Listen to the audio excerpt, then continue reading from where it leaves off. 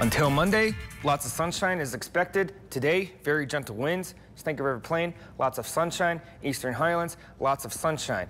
Any higher wind speeds, strongest wind speeds up to 10 miles per hour will be strictly towards the north. Yellowstone, that's about it. Even the Snake River Plain, very calm winds. Temperatures 60s. Pocatello has a high of 70 degrees. Idaho Falls 68. A few degrees warmer. We're rising about 2 to 4 degrees each day until about Saturday. We kind of level off, and those temperatures are still slightly above average for this time of year. Take advantage of the weekend. Get out there, enjoy the fall foliage. Grab some pumpkins if you want to start carving them. Maybe it's too early.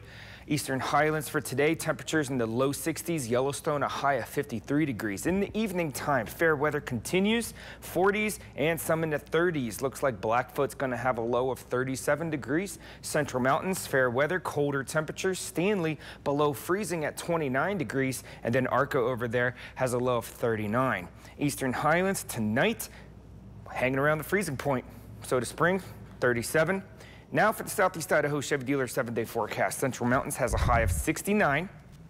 Late Monday night has a chance for the Central Mountains, specifically the Sawtooth region, may see the beginning, the first area that receives any of this active weather. Teton area, perhaps a snow-rain mix. And we're talking about as our temperatures get colder, that freezing level in the atmosphere is lowering. So therefore, about 7,500 feet.